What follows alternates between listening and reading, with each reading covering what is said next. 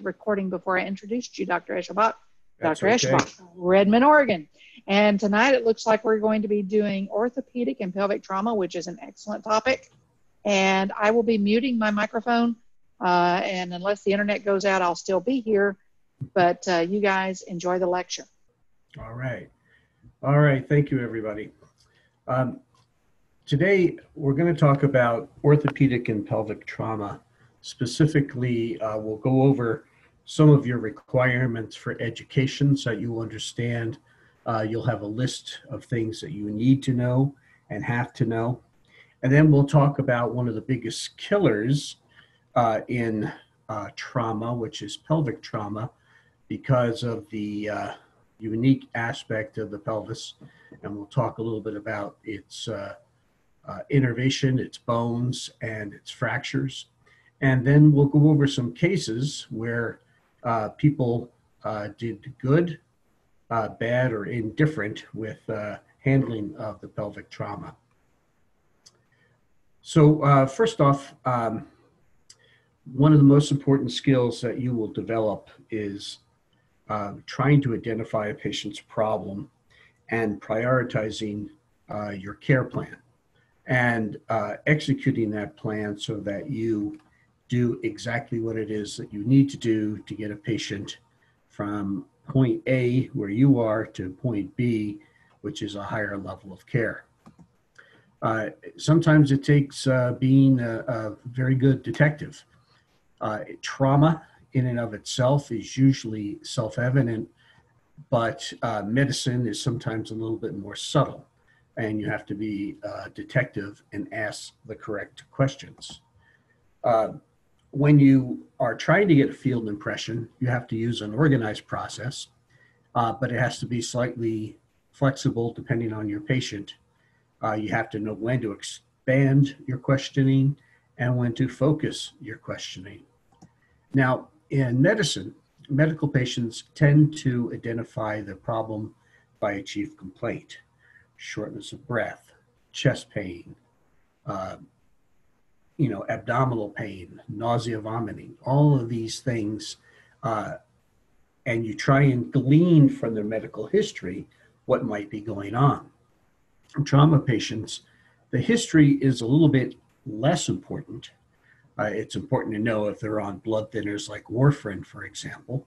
But usually with trauma, you look at it and you approach it. We'll go over what's called the primary survey, and you attack it from that aspect. And that's where you get a modified approach. You have to ask about the mechanism of injury. Was this 0 to 60 into a telephone pole? Forces that act on the body that can cause damage, or medically speaking, what is the nature of the illness, the general type of illness a patient might be experiencing. So you approach it from two different aspects with trauma and medicine. Your primary assessment is where you form your general impression. It's based on the initial presentation or their chief complaint. You make a conscious, objective, and systematic observation, and then you determine is this patient stable or unstable, because stable is a certain pathway of treatment and unstable is another. Example, stable VTAC versus unstable VTAC. One you treat with medicine, one needs electricity. Is the patient sick or not sick? And that's something that you'll gain over time. A primary assessment, when you're working this, you have to form a general impression. And then when you're talking about trauma, you have to observe their level of consciousness. You have to decide whether spinal motion restriction is something that you need to do, C-collar, etc. Priorities of care, which we will go over, and age and sex of the patient are also very important. Why? Because older patients tend to do poorly with trauma, and female patients who might be pregnant, for example, you've got two patients on board. So all of these are important to get during your general impression. Rules of patient management. These are some pretty good basic golden rules. Number one, if you're thinking about giving oxygen, then probably give it. A notable exception would be chest pain. If their oxygen saturation is greater than 94%, we don't generally give those folks oxygen anymore. We used to, but we don't. If you can't tell whether a patient is breathing adequately, then they probably aren't, and they might need your assistance. And if you're thinking of assisting a patient's breathing, you probably should be. And when a patient quits fighting, it doesn't mean that he's getting better. It could possibly mean that he or she are turning the corner and getting particularly worse. So when we talk about trauma, in advanced trauma life support and still part of pre-hospital advanced life support, we talk about the primary survey.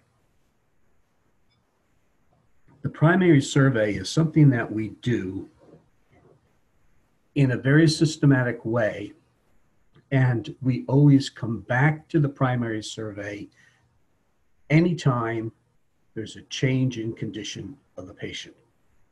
And in the first 10 seconds of taking care of a patient, you can get 60% through the primary survey. Number one is airway, 2, breathing, circulation, ABC.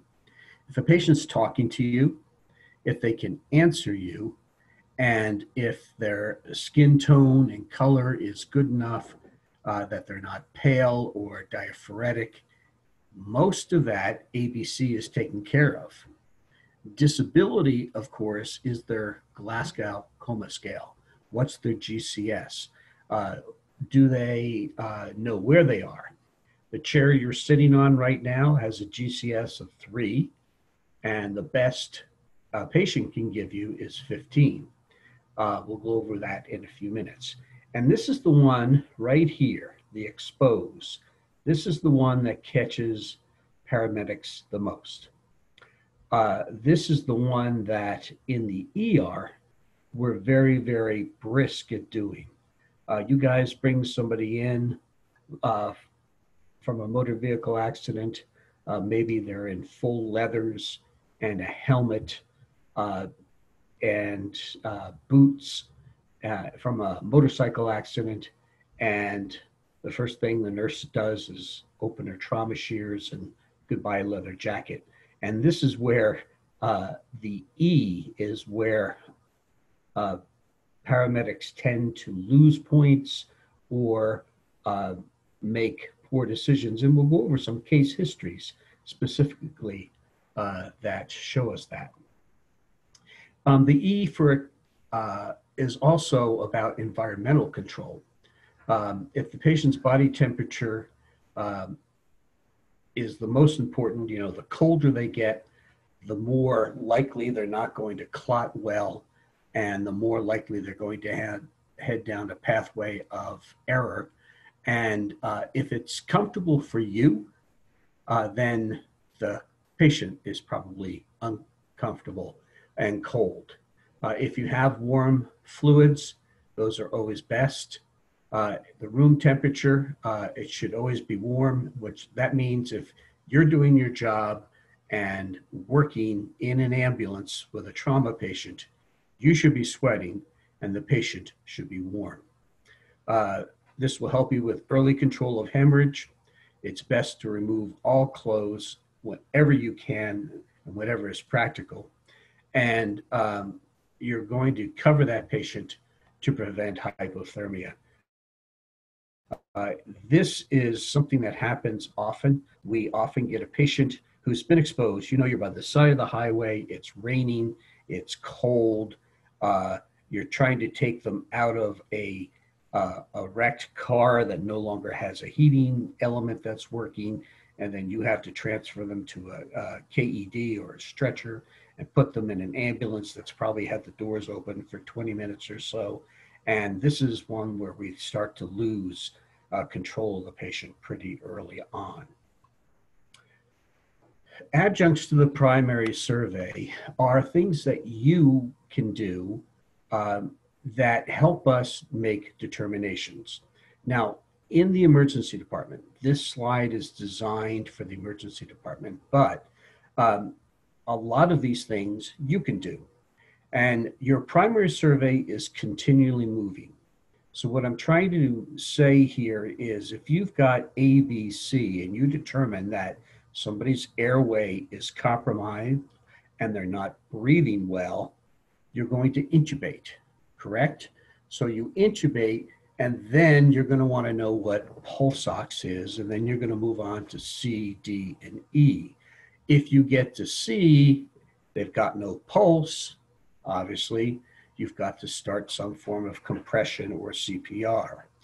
Or if you get to A, B, C, and then you go to a disability and they've got a GCS that's less than 8, most likely they're not going to be able to handle their airway and they're going to need intubation. Or you get down to E and you find that there's a bullet wound entry and exit, and it goes right through the area of the liver or spleen, and they're hypotensive. You know that you're going to need to push the fluids to keep their blood pressure up, and you're going to have to let the, it may decide exactly which way you're going to go for a trauma center or, you know, a tertiary trauma center. So adjuncts to the primary survey are things that, information that you can get that help you make decisions on what to do. Arterial blood gases you really don't have, but you do have pulse oximeter and end-tidal CO2. You guys generally don't put in urinary or gastric catheters, but you've seen them put in, and we do this in the emergency department, so we know what the urinary output is, so we can follow their blood pressure, and we want to make sure that no air gets into the stomach so we can help them breathe better. We want to be able to measure the urinary output, and we want to make sure that their heart is behaving properly. So some of these are tools that you're going to use, but these in the total treatment of the patient are adjuncts to the primary survey. In the emergency department, you don't have this luxury. We also might use x-rays. Here's an x-ray of somebody who has a beginning of a pulmonary contusion, probably has some fractured ribs that you can see here, and they also have a pneumothorax you can see here. That is something in the primary survey that goes under airway and breathing. We put in a chest tube, and then we move on to C, D, and E. And we also take a pelvic film because if there's great trauma and hypotension, then we want to make sure that we're not dealing with something like this. And we'll go over these x-rays in a few more slides. And then D is transferred to definitive care, or after A, B, C, D, E, we always have to start thinking of, where am I going? Am I going to take this patient, if it's 20 minutes to get to a tertiary or a level 3 care center, and it's 25 minutes to get to a level 1, we might want to take the 25-minute route, because then we're going to have surgeons and neurosurgeons and everyone else to help us. And when should the transfer occur? As soon as we have stabilizing measures completed. This is a decision that's made generally by the emergency department physician, but sometimes you'll have protocols that help you make that decision in the field. Again, airway, breathing, circulation control, and hemorrhage control always have to be considered. All right, we're going to talk a little bit about pelvic trauma and general orthopedic trauma. And your national EMS education standard competencies are going to make sure that you can recognize and manage open fractures, closed fractures, dislocations, and amputations. Those same national standards also want you to know about the pathophysiology, assessment, and management of upper and lower extremity orthopedic trauma.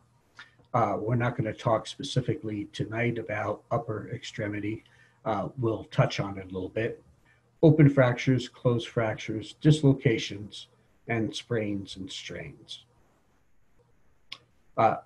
Also, pelvic fractures are high on the list, as well as amputation and replantation. Compartment syndrome we'll touch on. We're not going to talk about pediatric fractures tonight. We'll talk very, very briefly about tendon injuries, and then lacerations and tendon rupture are also part of your standards that we'll hit at another time. So musculoskeletal trauma in general are injuries that occur in many patients in blunt trauma. Sometimes they're often dramatic, and we'll see pictures of their trauma, but they're usually not a cause for immediate threat to life or limb.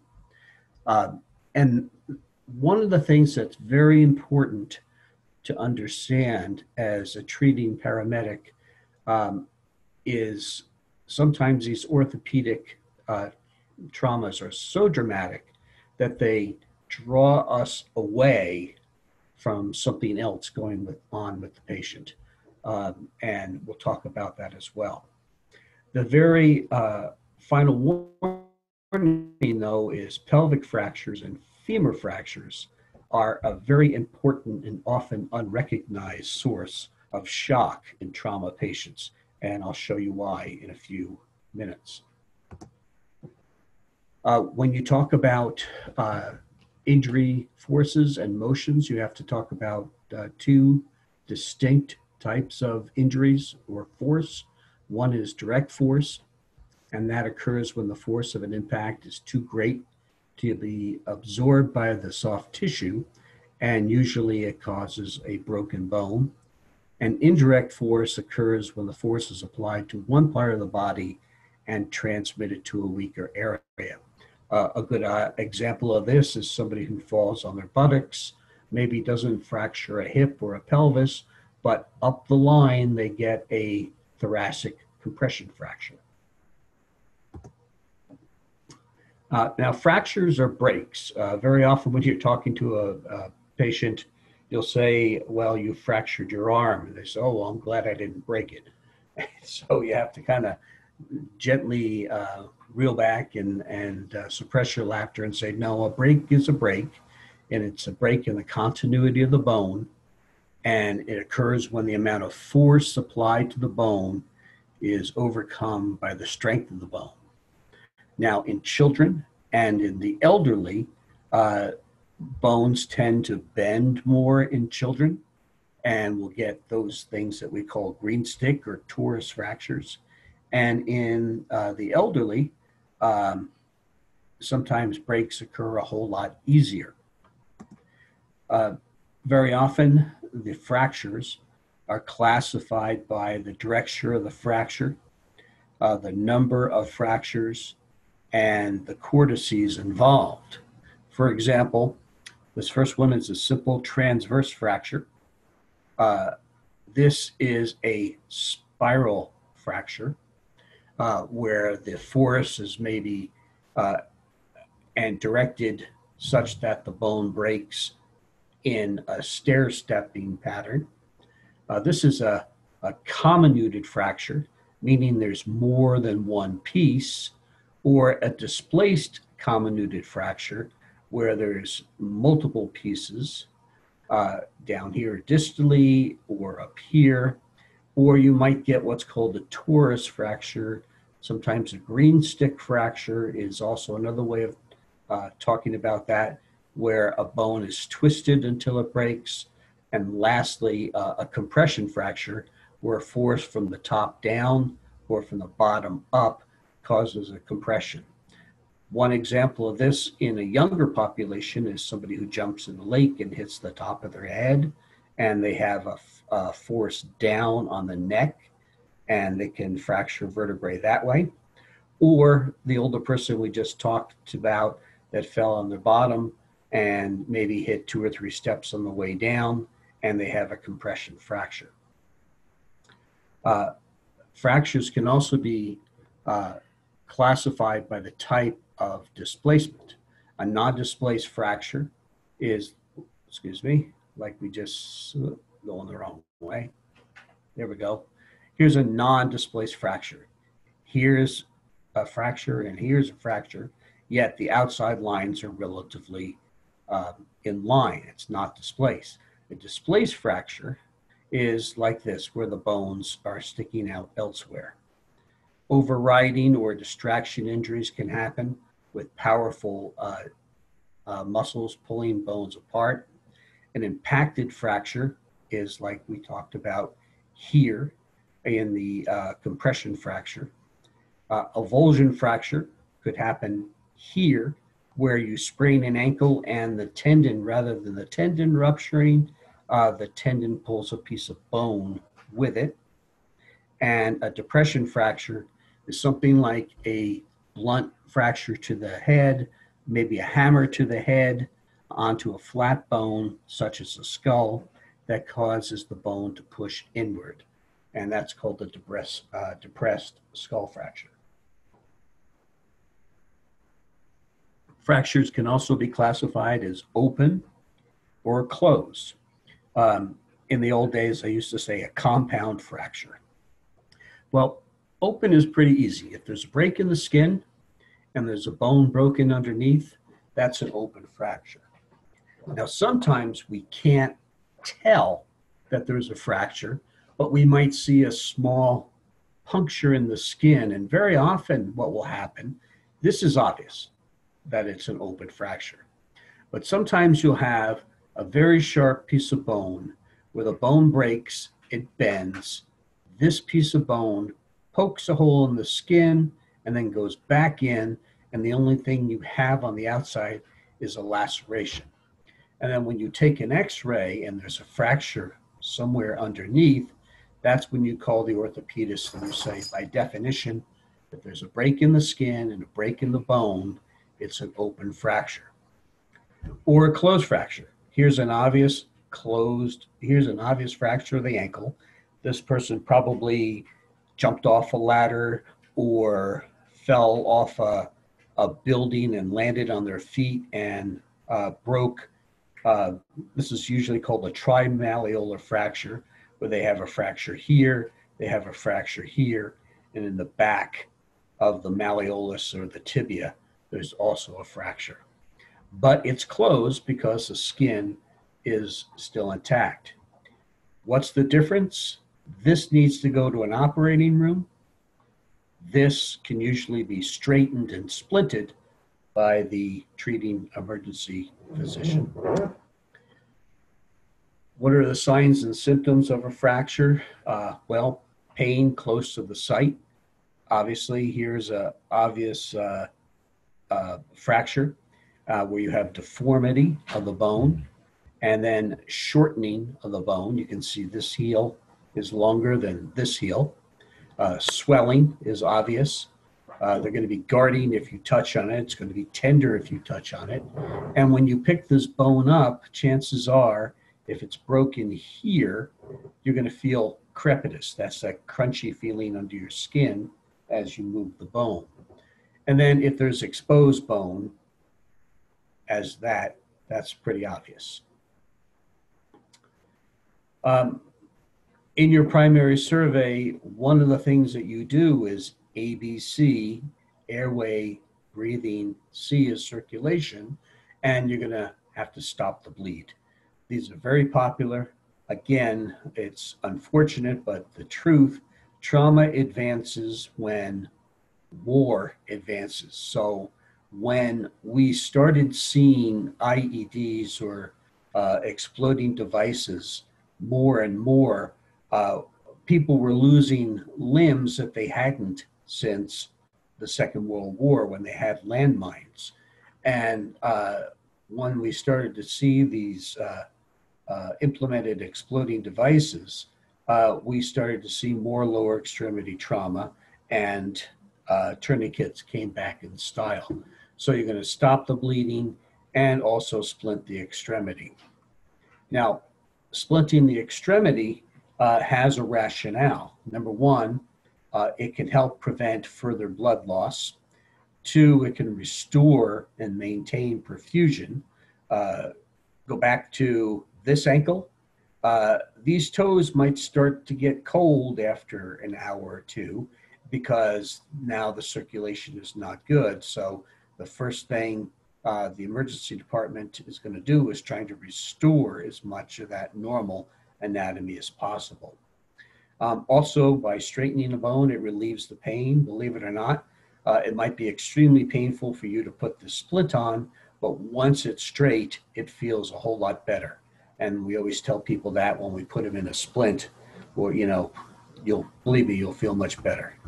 And it's important during your evaluation, and it's important that you don't delay in the field. If you can split a bone and get it straight, it's best to do it in the field. In the secondary survey, which we'll touch briefly on, you're going to start looking for other things like paresthesia, other places pain might be, numbness, which these two means that there's probably some type of nerve damage.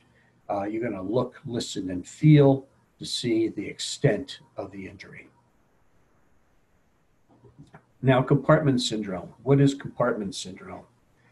They're common in fractures of the tibia or lower leg and the forearm, and they happen in very vascular and bony compartments where when you took anatomy, they usually would show you what's called a transverse section through this. And you'll see in the forearm, for example, or in the lower leg, there are multiple layers of muscle.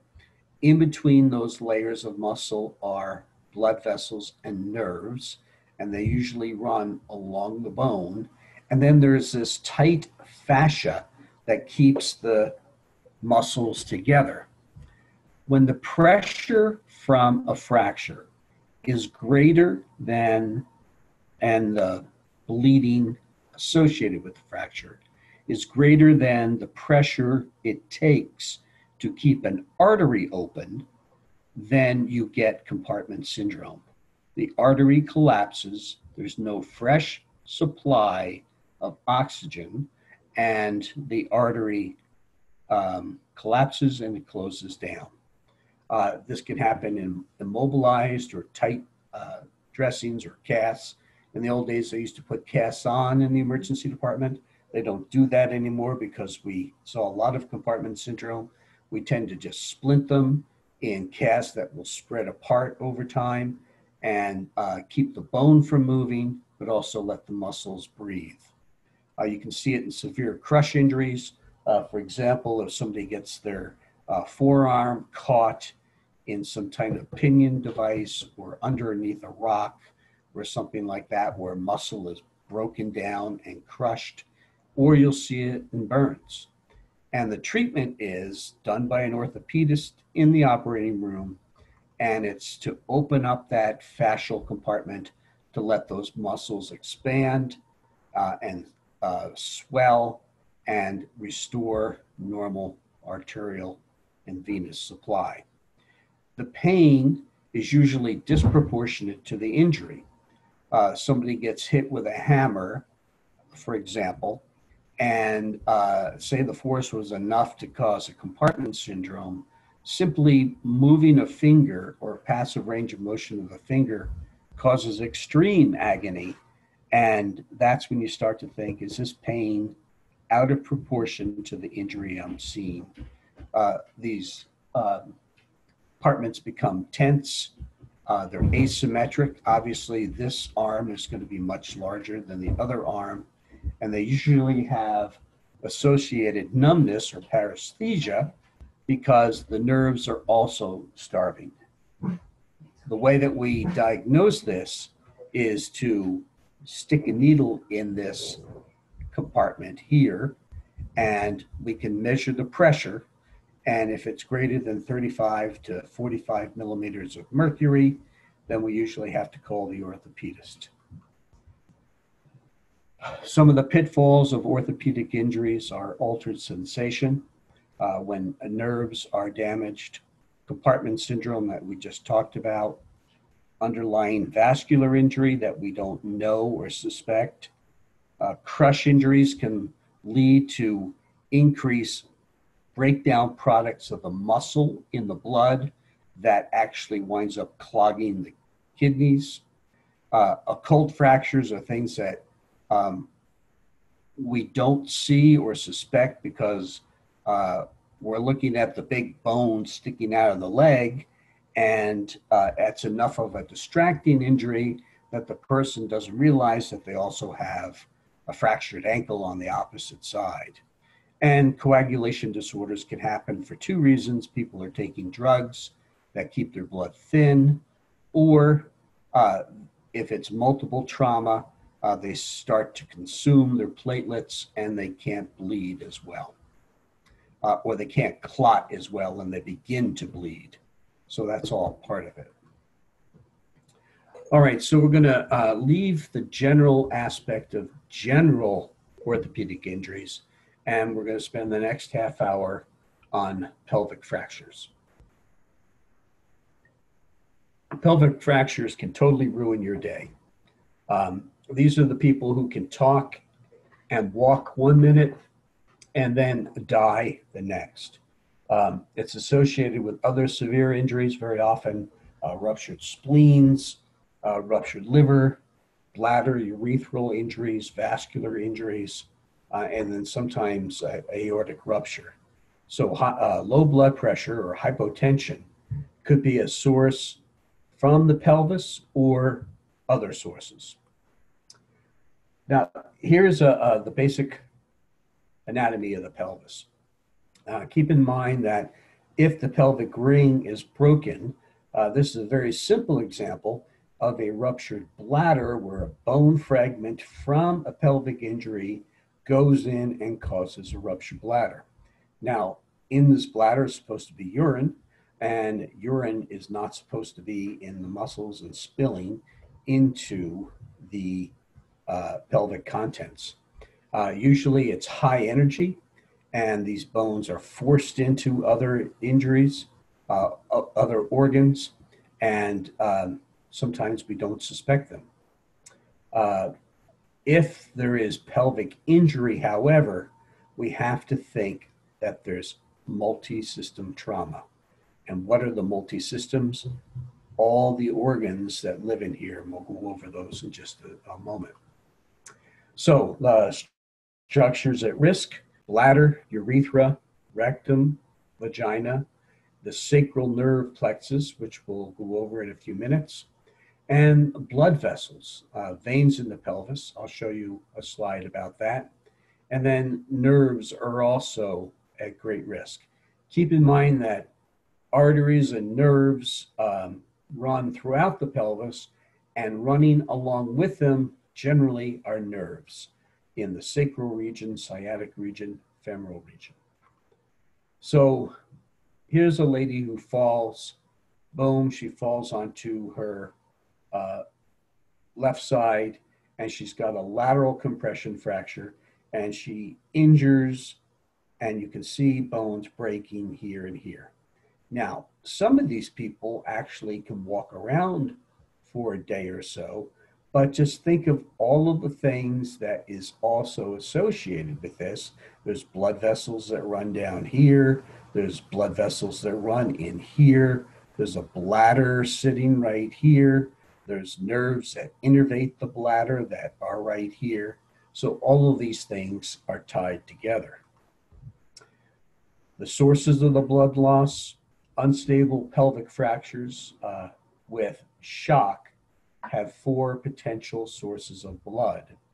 The bones themselves bleed, and just think of an interosseous needle, right? When we put an IO needle in a bone and inject into that bone, we're essentially directing medicine right into the central circulation. Well, when bones fracture, that blood comes right out. There's a venous and arterial plexus in there. I'll show you in another slide. A lot of nerves and a lot of arteries and veins are in the pelvis. and then up to 30% of blood can come from other places, such as the chest, abdomen, and multiple other extremities. So here are the bones of the pelvis. This is the iliac crest. You know them as kind of your hips. When you put your hands on your hips, you're actually putting them on your iliac crest. When you sit down in your chair, your butt is actually sitting here on your inferior pubic rami. When you walk, it's your femoral shaft that's walking forward, but there's also your thoracic and lumbar spine. It's your lumbar spine, L5, that meets S1, the sacrum, here, and then the very end of the sacrum is the coccyx here. These can break anywhere. Now, keep in mind, I'm going to show you this picture and want you to remember that if you break a pelvis, it's like breaking a pretzel. Look at this pretzel. I hand it to you, and unless it's a soft pretzel from New York or Philadelphia, you can't break it in one place. If I hand you this pretzel and say, I want you to break this pretzel in one place, it's impossible, because you put a force on here, it's going to twist, and it's going to break in another place. Same with the pelvis. If you break here, it's got to break somewhere else, either here or here or here. And very often, very subtly, you'll see it in the sacroiliac joint. So that old joke, where people say it's my sacroiliac. Sacroiliac is the sacrum and the iliac bone. And very often, this joint here can twist and turn. And keep in mind, there's lots of arteries and nerves. So when you break a bone in the pelvis, there's always a second bone broken or a significant disruption of another ligament. Here's the pelvic vascular from the front and from the back. You've got your aorta ending, you've got your vena cava ending, and they break into the main femoral arteries and the femoral veins. Each one of them break down again to supply the end of the organs of the pelvis, such as the end of your large bowel, the sex organs, the muscles inside the pelvis, the bones of the pelvis, the bladder, the vagina, or the prostate gland, or the penis. All of these are very, very vascular structures. So when you start breaking bones here, keep in mind that blood's going to follow. So what's the management of severe pelvic injuries?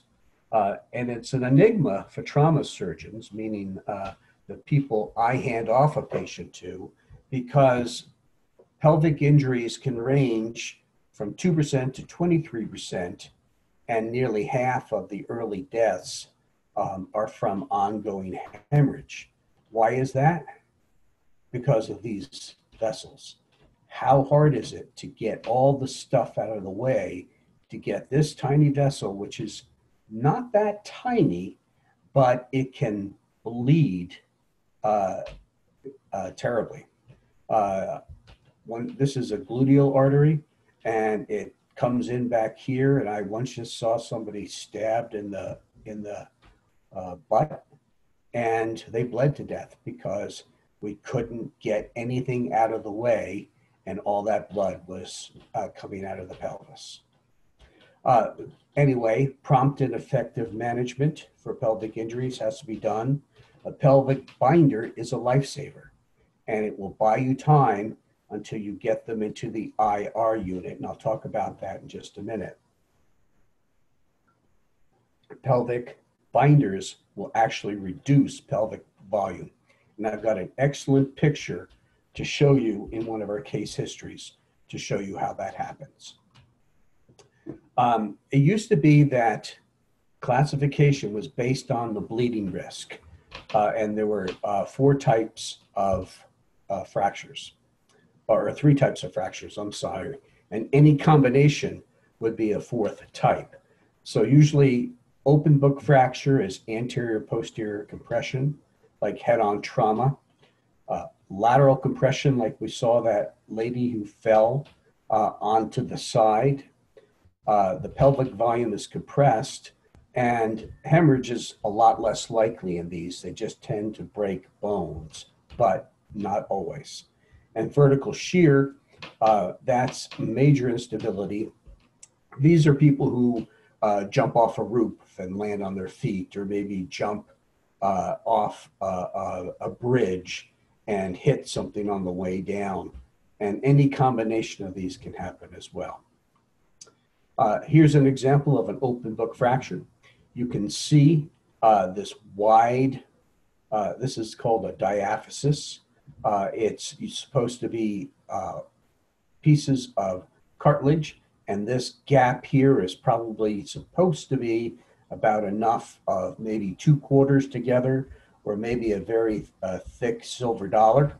And then if you start looking for the other fracture, you look here and you look here, you look here, you look here, I don't see it. And then as you start to go, you look at here, and there's that sacroiliac joint, and it's probably a little bit wider than it's supposed to be right there. Here's a lateral compression. Here's a lady who fell on her side. Look at all these fractures. Here's a fracture. All right, here is a fracture. This one's pretty obvious. This one's pretty obvious. This one seems like it's okay. So this patient probably fell onto the right side and then broke. But if you think about it, look at all that blood that can come out of there, there, and there. And here's the vertical shear. Here's the person who jumps off the top of the ladder and lands with their right leg first on a stump, and then the left leg straddles. And you can see the fracture here. This is an obvious big fracture. And this zipper is probably from something that's so old-fashioned, you guys wouldn't know, probably from mast trousers or anti-shock trousers that people don't use anymore. But if you look at this left SI joint, look how wide that is. There's your second fracture. Back to your pretzel. So when you assess folks, you're going to look at leg length. Is one leg longer than the other?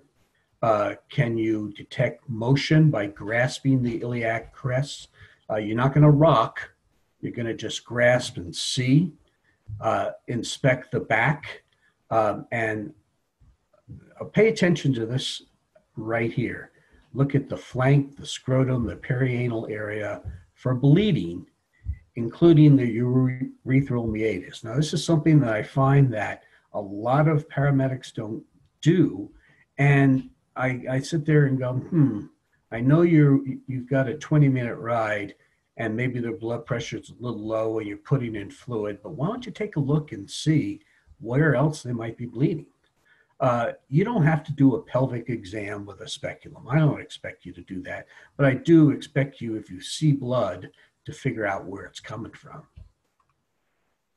All right, other injuries that can happen with pelvic fractures. Hemorrhage, obviously, is number 1. Chest injuries are common. Lung bone fractures, head and abdominal injury, spinous fractures, urethral tears or bladder rupture, and then lumbosacral fractures or pelvis injuries, plexus injuries can also happen.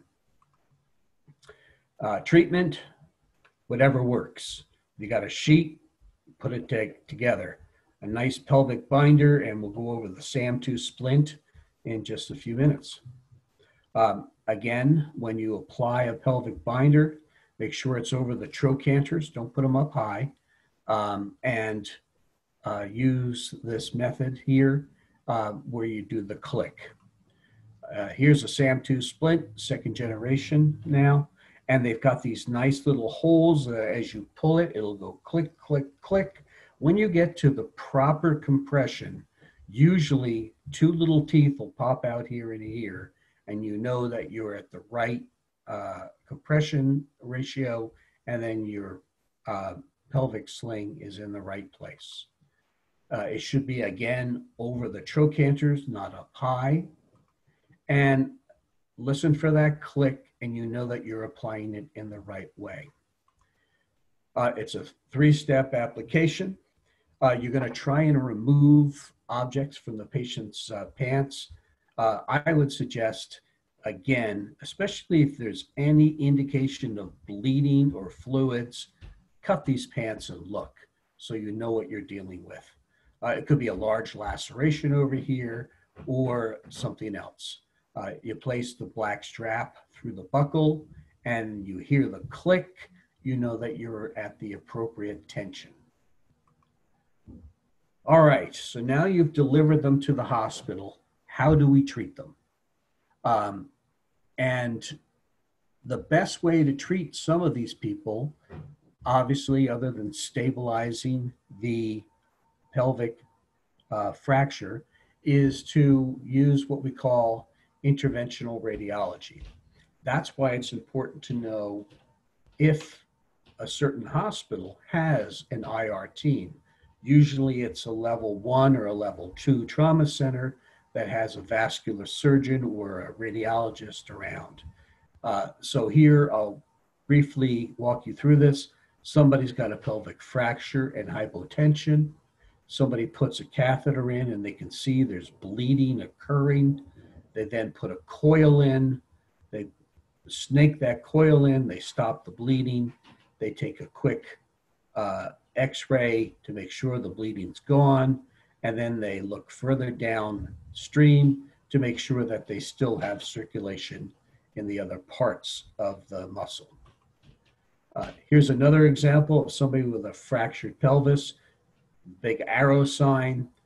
They had a vertical shear type, and this in particular one shows a left common iliac artery that is bleeding, and then they go in and they use a cautery device and stop the bleeding, and then they do another picture to make sure that there's circulation further down the line, because you don't want to kill the only circulation to that area of the body. All right, this is a nice paper. It has to do with the 10 commandments of bleeding pelvic fractures. And it's written from a perspective of the emergency department, trauma surgeons, and paramedics. And there's, I'll go over these 10 commandments, some of which you'll never see, but some of them are important. Number 1, before A, B, C, D, E, preparedness and decisions are essential. What that means is this lecture and lectures like it, you have to understand the pelvic anatomy and why they can so quickly change. Don't rock the pelvis back and forth.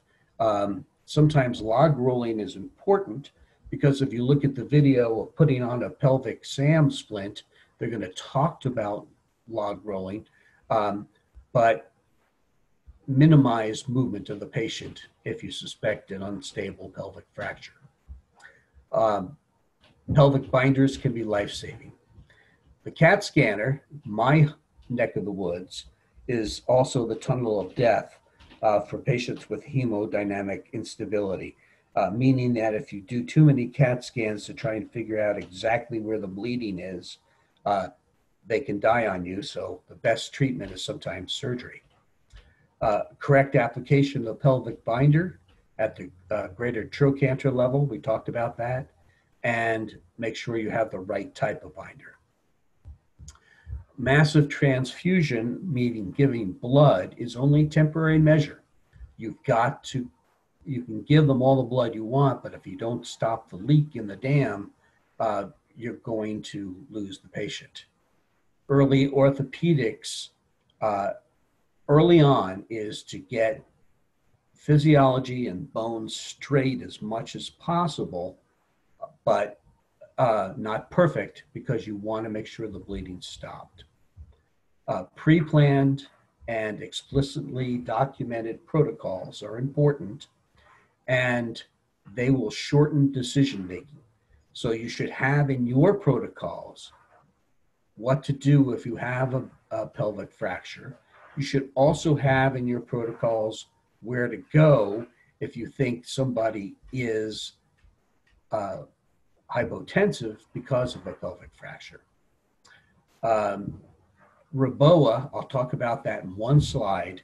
It can buy you some time before you have the orthopedics go in. That's definitive care by orthopedics. And the best treatment of injury, as always, is prevention. Seat belts, airbags, etc. Here's a REBOA device. I've never personally used it, but it can be put in by a trauma surgeon if they think they know where a bleed is in the left groin or right groin. It goes in, it blows up, and this can actually clot off temporarily a artery. I've never used it. They use it in teaching and trauma centers, but it's just something that you may have heard or you may see in the future. This is an algorithm for mostly for trauma surgeons and emergency room physicians on how, if the patient is stable, they can go to CT to find out what their injuries are. If they're unstable, they need to go to the IR suite or surgery, or sometimes, like I'll talk about in one case, where the surgeon works on the abdomen while you've got the radiologist working on the bleeding. Okay, we've got exactly 5 minutes to get through these case histories. We'll just start off with an injury at the mountain and a little bit of levity.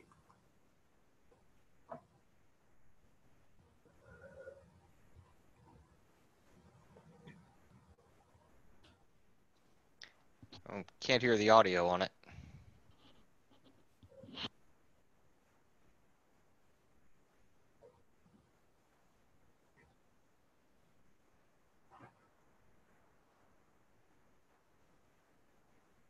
We'll step aside. Dr. Eschelbach, there's no audio. Oh, no audio? I'm sorry.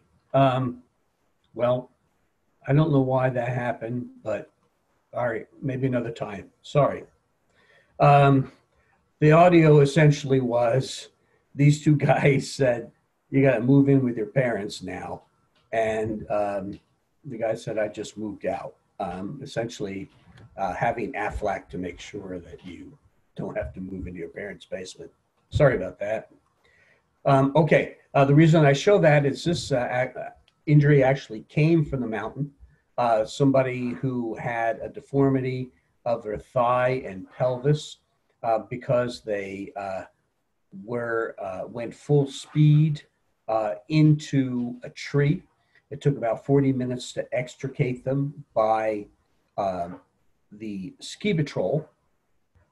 And the ski patrol put on a pelvic binder, called ahead for helicopter transport because the patient was in severe extremis. When they got to the emergency room and workup in the emergency room, found out that they had a hip fracture and a hematoma of their oblique muscle. Here is an x-ray that shows the fracture of the pelvis, or the hip. Technically, it's part of the pelvis, but in a young person, isolated, there was a little bit of temporary hypotension in this patient. That's why they suspected a pelvic fracture. And turns out that the hypotension was probably more like a vagal type of effect, because the patient was not bleeding anywhere else. This is another view of that fracture. They suspected maybe a spinous injury because they had some numbness and they took spinal precautions. Turns out that the spine was okay. And here is two things. They put immediately on the patient a external fixator splint. You can see the buckle from that. And what you can't see outside here is the pelvic splint that they also applied to make sure that the hypotension was not from that. And there's a lateral view of that fracture. So even though this was not technically a pelvic fracture, the hips are part of the pelvis, and ski patrol took precautions by putting a pelvic binder on. So orthopedics goes to work and they do what they do, which is they have the most expensive and clean carpentry tools in the world. And they put this rod down into the femur. They put this rod into the top of the hip, and the little bits of bone that were broken off, they screwed in place. And we can see that they used wire here. This is that comminuted displaced fracture I talked about, so that by the time they're all done, the orthopedist has all the bones in the right place, and everything is now going to stay stationary. Sometime in the future, they'll make what they did is they make a little slit here and a little slit here, and they drill all the way down the bone. Somewhere in the future, they'll take this hardware out so that once the bone heals, the bone goes all the way down to just above the knee, and you can see how far down it goes. You can see that these staples were placed so that they could put the rod in and stabilize it with screws and keep it all together. So that's what the orthopedist does. This is a second history, a 63-year-old female in a motor vehicle collision. Actually, her husband was turning and she was on the back of the bike. As the bike slid and hit the gravel, they were both wearing helmets, but she hit her head so hard she had a loss of consciousness.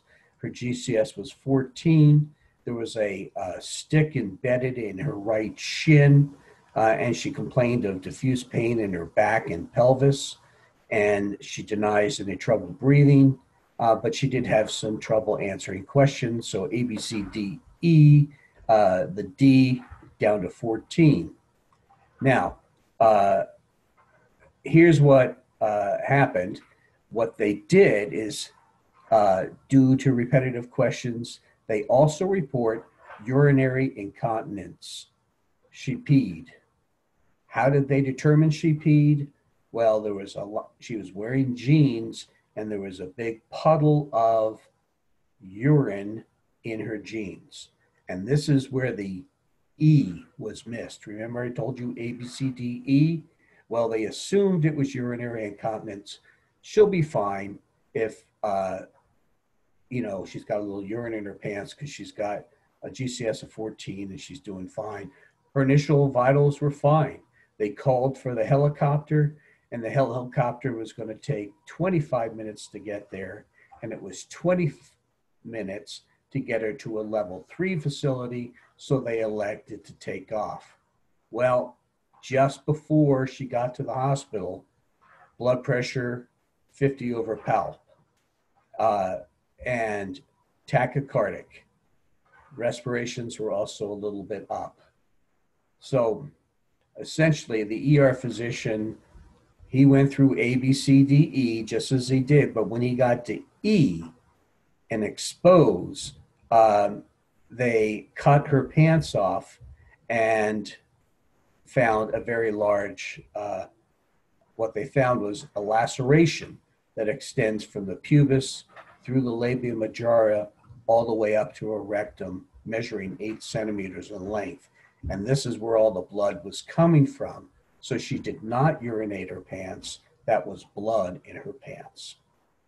Of course, this is blood work You can already see that she's starting to, her hemoglobin and hematocrit are down about 2 units already, and that's just a guess.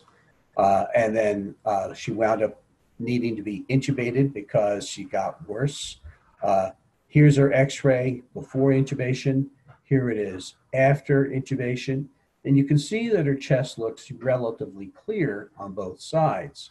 I'll show you another picture in a few minutes. And this is her pelvis. Look how wide that is. Now, this gal had a pelvic binder on, but she was still hypotensive. And this picture here is taken on arrival. The emergency room physician took this, and then he fitted her with a sheet.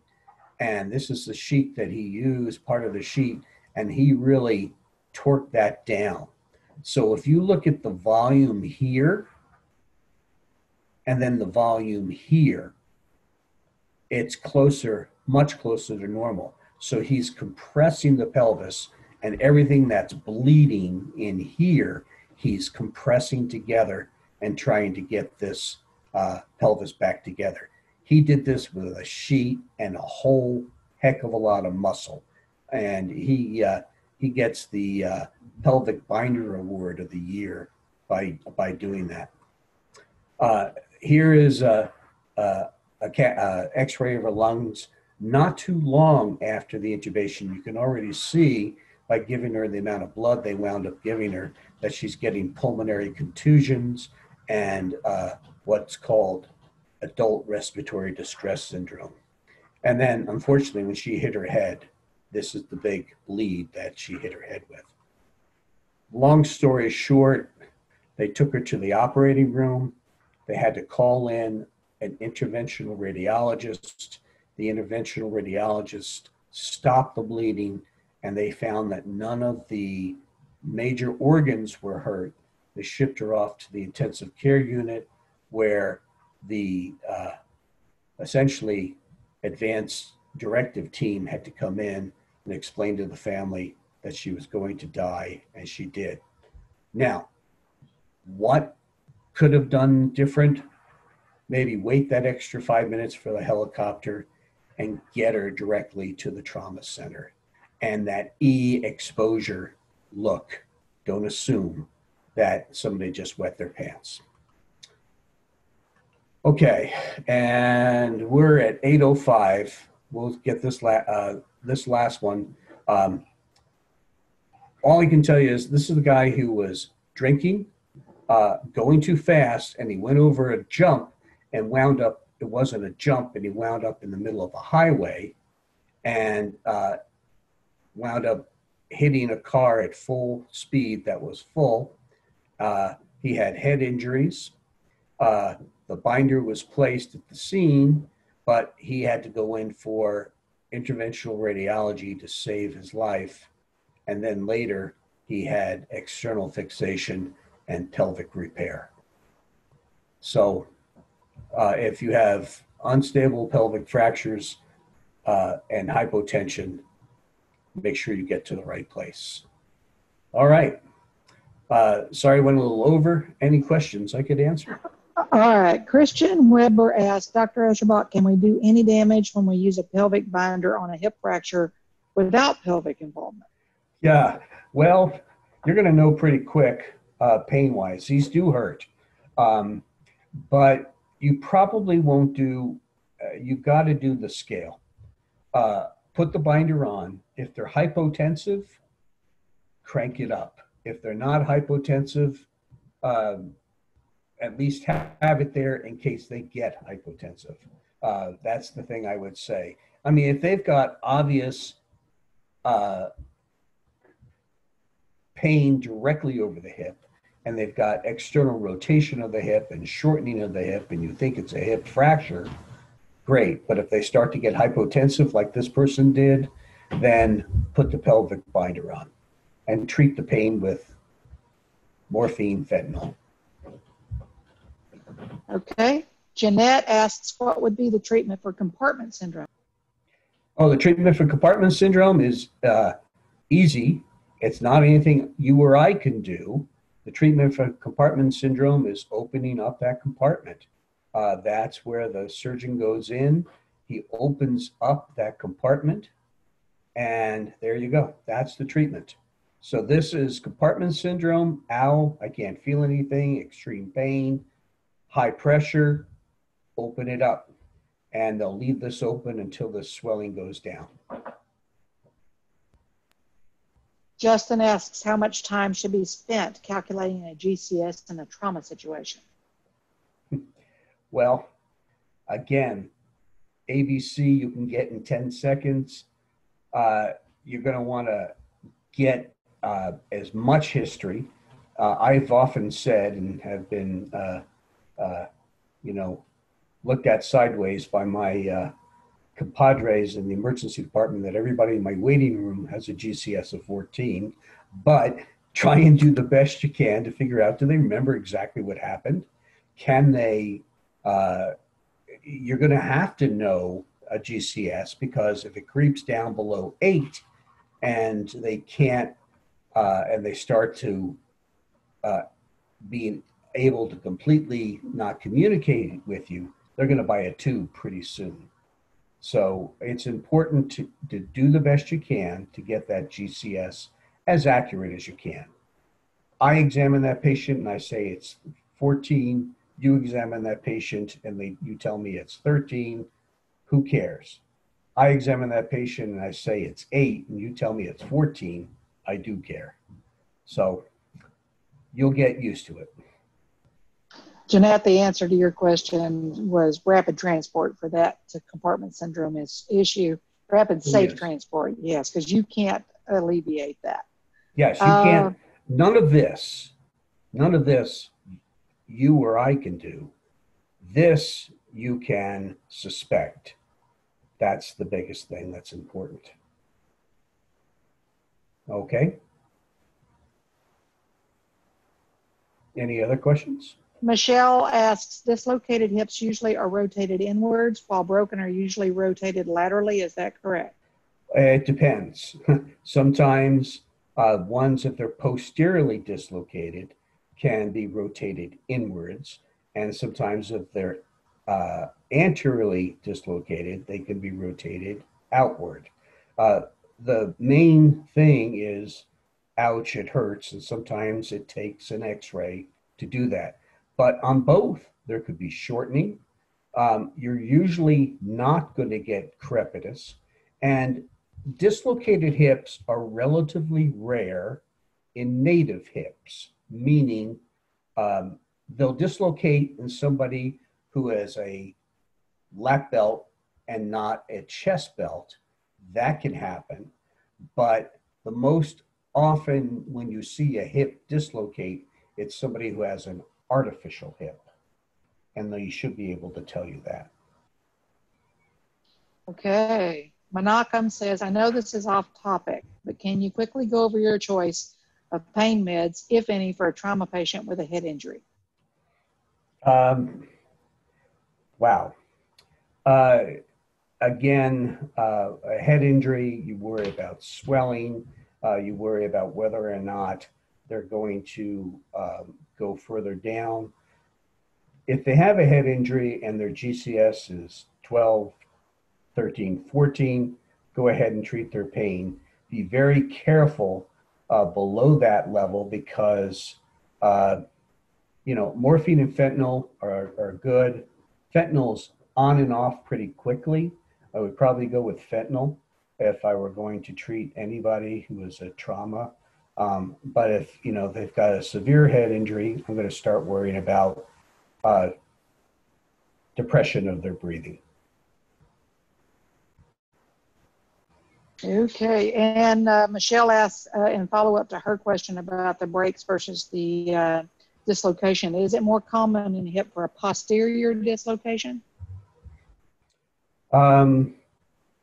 It depends, again, on the nature and the force of the injury. I'd say they're probably more common anterior. Posterior dislocations are sometimes hard to see, but most of the time they will actually dislocate inferiorly, go down, and then go posterior or anterior. So I see probably half and half. And again, the treatment for you guys is the same: get them to the right place and control their pain. Interesting and real quick, my sister, she is 70 now. About not quite 2 years ago, she was working in a food distribution center for food bank, and she tripped over a box and fell on a concrete floor. She got back up, went to what she was doing, walked home, went around the house for a couple of days. Just had bruising, she thought, just from the fall. She went to go get up out of her recliner 2 days after she fell. And when she went to get up, she stood up and the hip went the other way. The whole leg separated, and she had no pain. So they came and got her and took her, and they put in a titanium rod and stuff. I mean, she didn't hurt at all. Was it a fracture or dislocation? Oh, it was fracture. Yeah, it was a fracture. And she had been walking around on it for 2 days before it finally just completely separated. Yeah, that was it. She probably had a nice crack that was 75% of the way through, and then just turned and it the gets right worse. way. Yep. They put in the titanium rod. She went through physical therapy at mass warp speed because they wanted to go on vacation with her daughter and son-in-law to New Orleans. And so they left East Texas, left Canton area to drive to New Orleans, stopped in Marshall, Texas to get lunch at a Golden Corral. And she doesn't know what happened. She was just walking along. She doesn't know if she tripped over somebody's feet or if the leg just gave. She doesn't know. She just knows she landed on the floor again, and this time it broke down the leg and across the bottom of the titanium rod. So within 4 weeks from the original hip break, she broke her femur. So and she still had problems ever since. But it just the only time she had severe pain was the second time, and the only time she had severe pain that time was when they came to get her. She didn't hurt until they started moving her, and then they put her on a backboard and didn't give her any pain medicine whatsoever and drove her 40 miles. Oh gosh. She was miserable. So, the pain medicine stuff made me think about that. It's because when she was lying there still, there was nothing. And then when they put her on they put her on a board, which was extremely uncomfortable. And then that caused the whole pain thing. And they never gave her anything for pain. And she was just, miserable. So keep that in mind. So throwing that out there. All right. Everybody participated. I know Wayne is over there lurking, and he's allowed because he has already way exceeded his chats and MD roundtables. He comes in because he likes to be a part of these. Thank you, everybody, and thank you, Dr. Eschelbach. And I hope you guys, he's still here, though. I hope you guys have a wonderful holiday season. And Dr. Eschelbach, let us know if there's anything we can do for you. Have a great holiday. All right. Thank you very much. Thanks. Merry Good night, Christmas, all. everyone. Happy holidays. Everybody saying Merry Christmas. Thank you, and good night. Good night.